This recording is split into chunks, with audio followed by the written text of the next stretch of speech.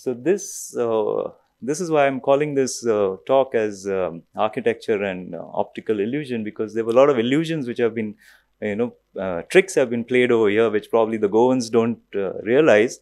But I thought this was probably not the best way, but at least some attempt was made to save the building from looking huge, and it seems to have worked over there.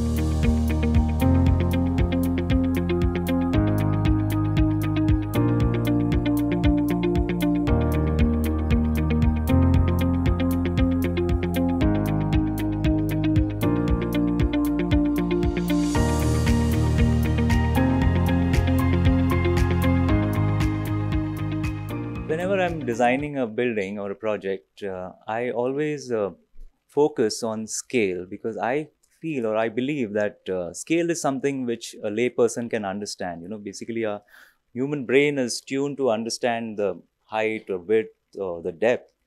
So, scale becomes a very important part of architecture.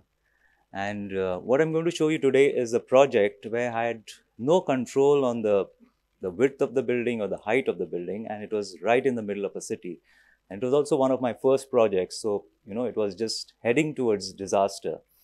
And the only way to save this project was by creating an optical illusion, and that is why I'm calling this talk architecture and optical illusion. The project is a municipal market in Panjim, Goa. It was initiated by the Chief Minister of Goa, Mr. Parrikar, and the project was given to a firm called Frishman Prabhu, who were basically an engineering firm, and they were doing a lot of infrastructure projects for the government.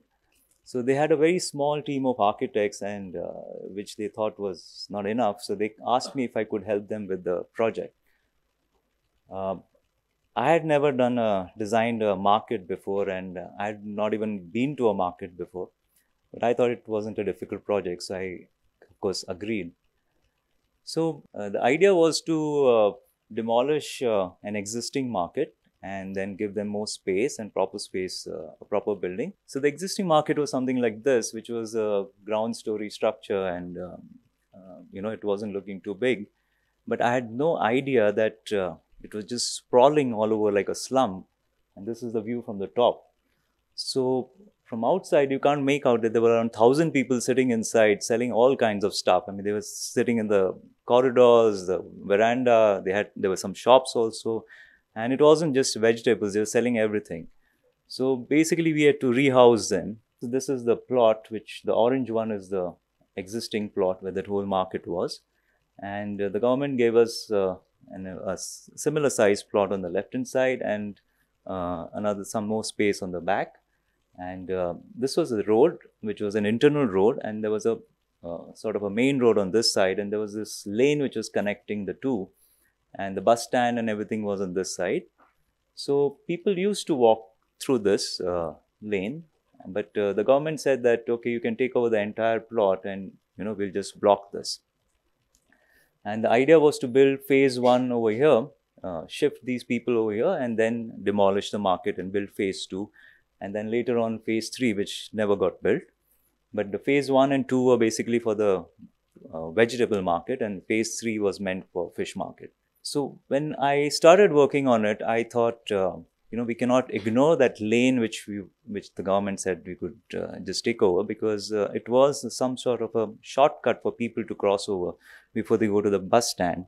So I had made up my mind that I would allow people to walk through the market, and in a way it would have helped, because before they go home, I mean, they could buy some vegetables and then catch the bus and go home. So it seemed to work.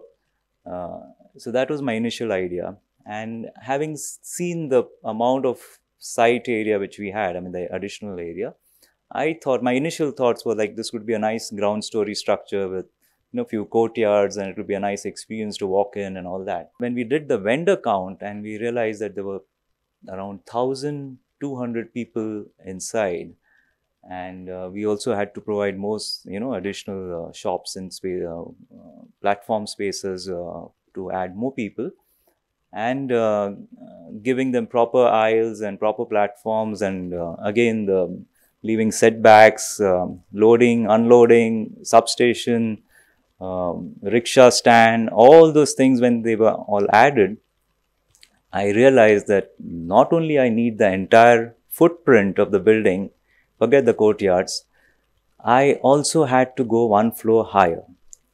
Now imagine this is a public building, a vegetable market where there are no escalators. It's a very simple building, and nobody likes to climb up to the first floor. But we were forced to go one floor higher. So, and there was no way we could, reduce the numbers because everybody had to give in proper space. Like, how you have in the slums, whoever has occupied space has to be given space, a proper space. So we had to accommodate everyone. Yeah, keeping the this arrow, which is a shortcut in mind, I thought we'll create a central aisle which could help people to walk over. And we decided that we should keep the perishable goods, which are like the vegetables and all, on the lower level, which is the ground floor. And the non-perishable, like the plastic or steel and all those stuff, could be on the first floor. And we reluctantly, of course, agreed to use the first floor because we had no choice. And then we placed the shops around the boundary with an arcade all around. So the orange squares are the shops, proper shops. And this central space was left open for the platforms. Now, the problem had not ended over here. The existing shops had a mezzanine floor, which had a proper headroom.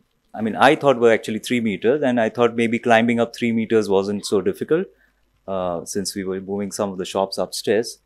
But the existing shops had a mezzanine floor which had proper clear height of another 2.5 meters, which means my first floor had gone up by almost 2 floors.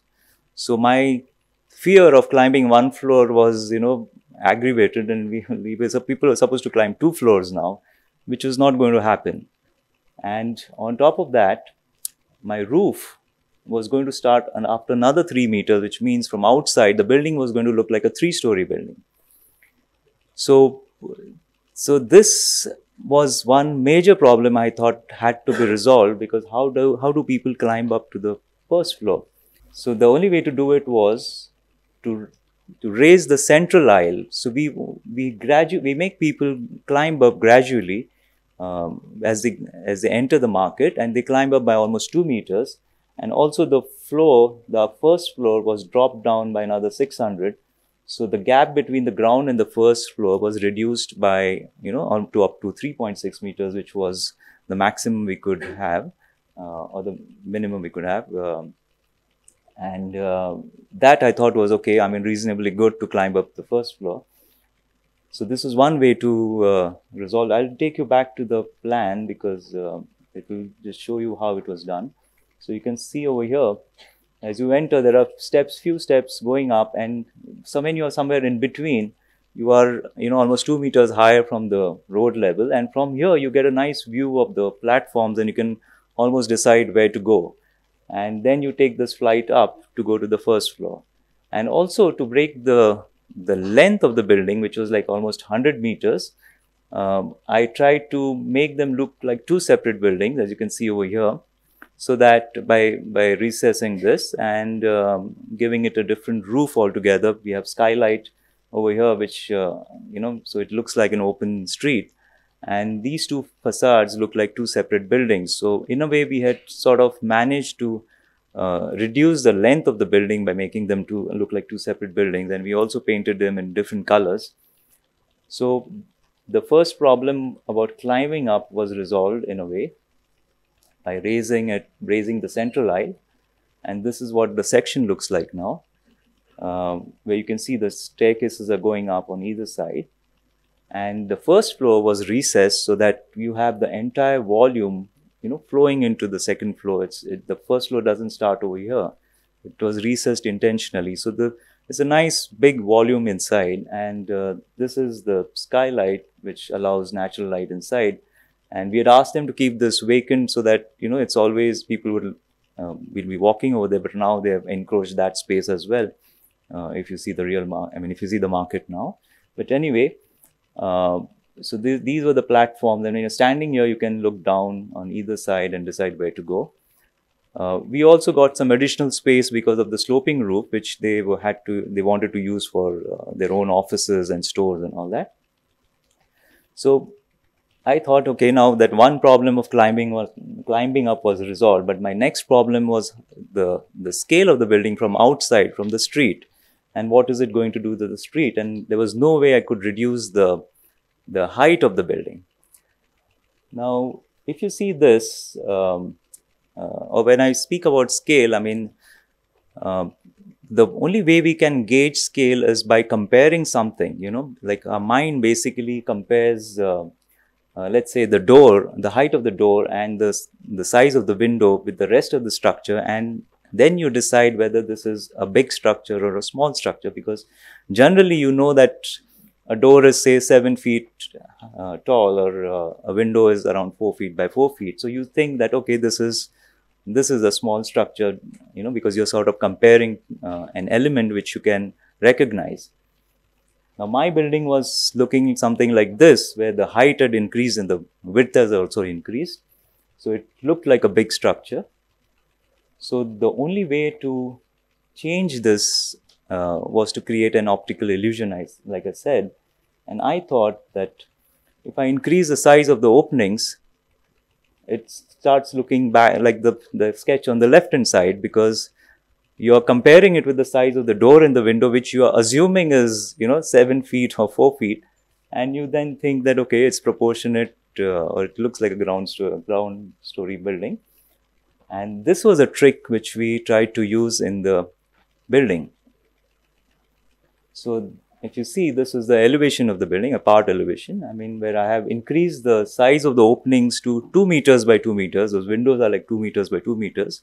And the door on the left is like 3 meters in height. And the arcade is like 4 meters in height.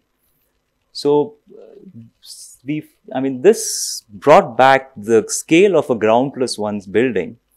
But this wasn't enough, because there was a huge gap between this opening and this opening because of the mezzanine floor. Generally you don't have so much of gap in between. So there was something to be done, something more to be done.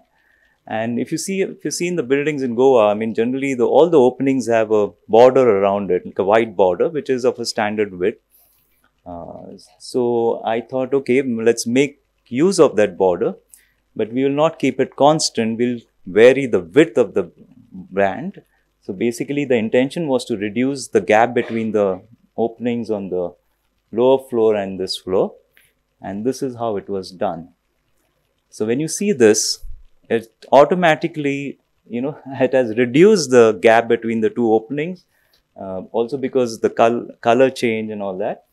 And then it was time to stop, because I thought that, okay, we have achieved maybe visually, but it has still achieved that scale of a building which had to look like a ground plus one, if not physically, but at least visually. And this was repeated all over the facade. And so even though the facade has just simple openings which are in a row, all those openings are in straight line. I mean, because of the change in the width of the band and whatever the size of the openings, it has a nice pattern on it. And this is how it looks, the building from outside. It looks like a ground plus one building, but like I said, I mean, the roof starts 3 stories above. And this is the central aisle, the central portion, where you walk in to take the shortcut to go to the other side, to the bus stand. And we also changed the color of the building. One is orange and the other one is red. And this is how it looks from outside. I can see the change in the bands. It's really, has made this building look a little more exciting. Now, this is a photograph from inside, and it's clicked from the first floor. Now, I wasn't really worried about what's happening inside, because the space was beautiful. I mean, it was just rising, and it was not affecting the street outside. In a way, it was nice that the volume was quite large inside, and probably the hot air was going up, and it wasn't too hot inside on the lower level. And we stopped the RCC columns up to a certain height, and then we took the struts, metal struts to hold the trusses, and we've added a few branches, so It also looks like a tree. You can see over here. And I thought it was not required to change the width of those bands again and repeat the same trick inside. I mean, it was uh, I somehow liked the largeness of the space, so we kept it as is. And there was this huge wall which is like 13 meters by 6 meters, which I had reserved for a mural, which I thought was would be nice to to animate the space inside, because this is just a market, and maybe with this mural it would have looked a little different.